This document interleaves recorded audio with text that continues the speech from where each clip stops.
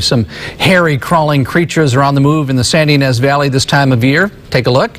Here are pictures, photos sent to us from residents who've spotted tarantulas on their annual migration, with the males out looking for the females to mate with. They're considered harmless, and a bite usually only causes an irritation.